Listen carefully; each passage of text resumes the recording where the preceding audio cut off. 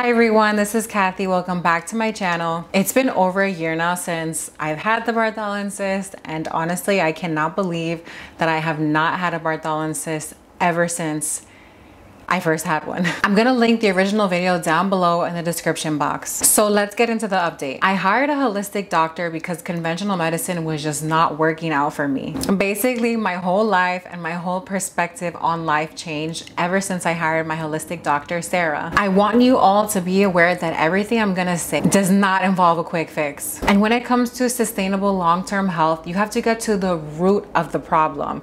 You really want to avoid these band-aids because you have to rely on those things for the rest of your life. And when I started taking the turmeric supplement, it just didn't sit right with me that I had to rely on turmeric for the rest of my life. I'm gonna walk you through everything Sarah and I worked on and what I recommend you incorporate into your lifestyle to hopefully soothe or get rid of the Bartholin cyst. And then towards the end, we're gonna do a Q&A. After about 6 months of taking turmeric, I started to think to myself, like I said before, man, I just really do not want to rely on turmeric for the rest of my life. I thought to myself, how fragile is my immune system that I have to rely on one supplement in order for this cyst to not come back. I mentioned to someone in passing the health issues that I was going through, and she told me to see her holistic doctor, Sarah. So I was like, okay.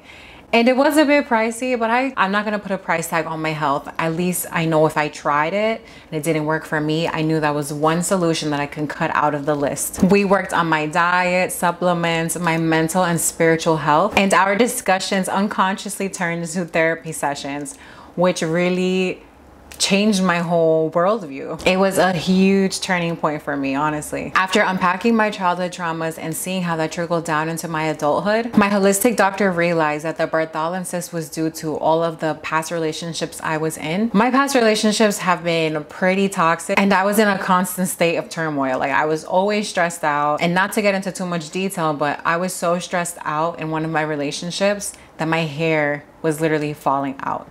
And I was getting like a bald patch right over here, and it was really crazy. My past relationships involved a lot of sexual betrayal, and she said the cyst was triggered by all of that betrayal. And honestly, my mind was blown because I didn't realize that the stress you experience in your life can manifest itself in your body. And then it hit me. I never knew how to heal from my past relationships or from anything that I've ever experienced, whether it's family issues or things that happened to me. Like, I never really learned how to deal with any form of stress in my life, and that was mind-blowing for me to find out. And I never knew how to create harmony with my spiritual health and my physical health. When you're stressed out, you release cortisol. If you are in a constant state of distress, constantly releasing cortisol, that will create an inflammatory response in your body. Symptoms of too much cortisol include fatigue, headache, hair loss, high blood pressure, irritability, acne, and weight gain. And I experienced a lot of that in my past relationships. I suffered from migraines, headaches, weight gain, acne, fatigue, and I would get these nightmares that I just did not understand why I kept having nightmares. The very first step to taking control of your health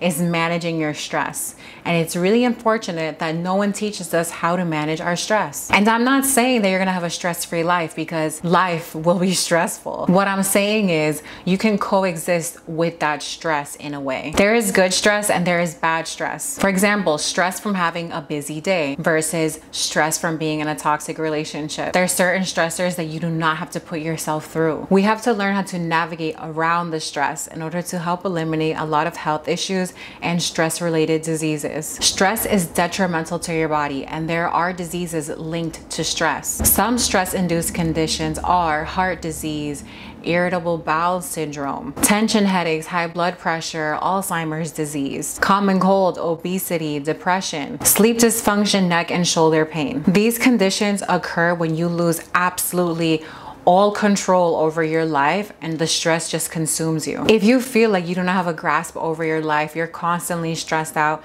you're constantly overwhelmed, I really strongly, highly suggest you figure out what's stressing you out and get rid of it, because your health is the most important thing in your life. Learning what stresses you out, what is and isn't worth your time, is really gonna help you with your stress management. Sarah and I also worked on forgiving myself for being in those toxic relationships and learning how to feel empowered for leaving those foods, relationships, and learning from them. We worked on my diet and we worked on supplements that I was lacking. We touched upon my gut health as well, because at one point I was really heavily relying on coffee to poop.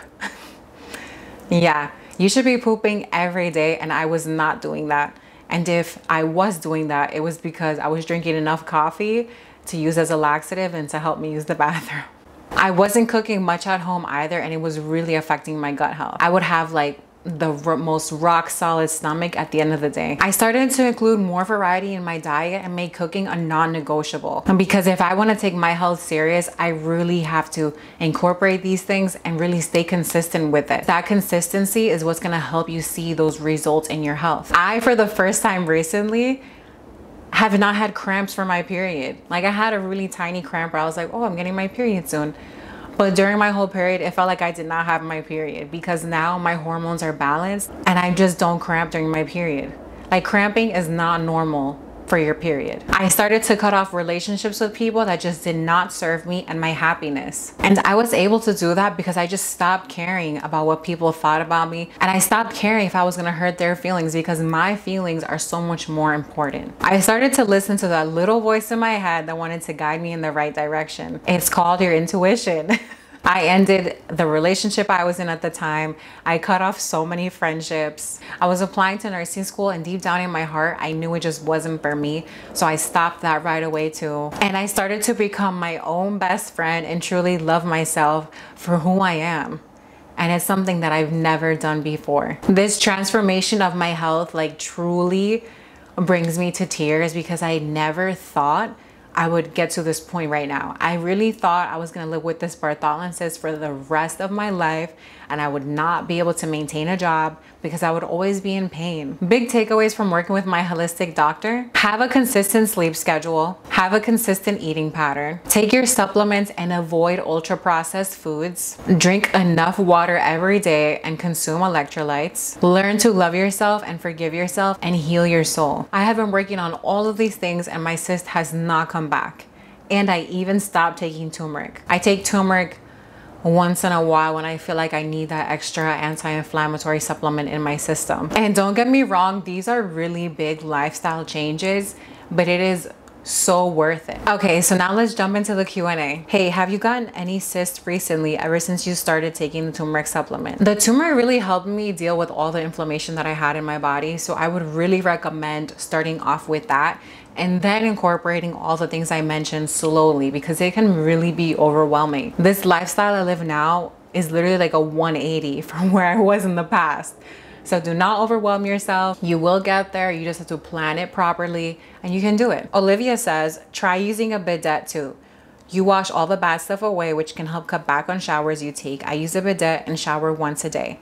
This is a really good tip. Hi, I want to ask, can I use turmeric from other brands or should it be the same as yours? I would say you can use turmeric from other brands. I mean, just make sure it's organic and that it has the bioperine in it. Do you think a certain kind of birth control causes this? My doctor said the yeast infection I had a couple of weeks ago probably caused it. Who knows?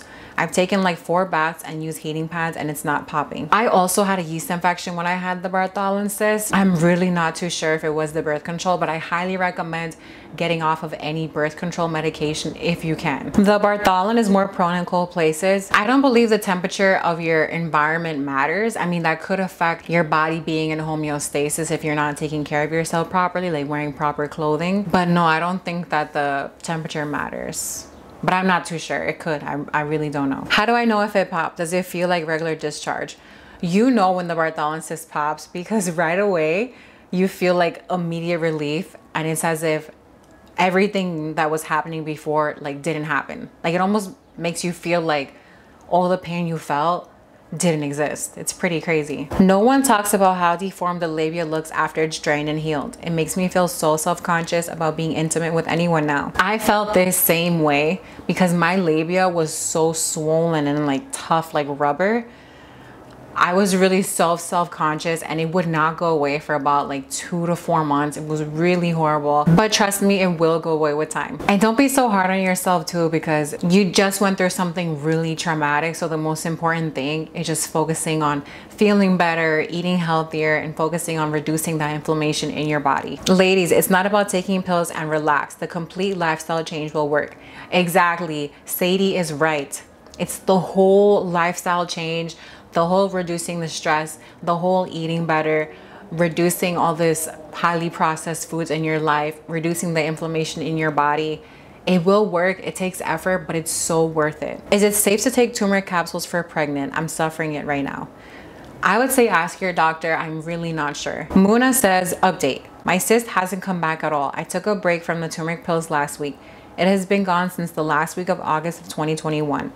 I went through a diet change while taking them. I didn't consume anything that can cause inflammation to the cyst. I didn't eat rice, beans, spicy food, etc. that can cause inflammation. This makes me really happy because it just goes to show that there is a solution to this cyst and we can live normal lives. Trust the process, be patient. You will see a change in your health once you implement all these things into your new lifestyle. So there you have it. This is my Bartholin Cyst update. I really hope this video was helpful. Don't forget to like, comment, and subscribe, and most importantly, show love to your mind and body. See you on the next video. Bye.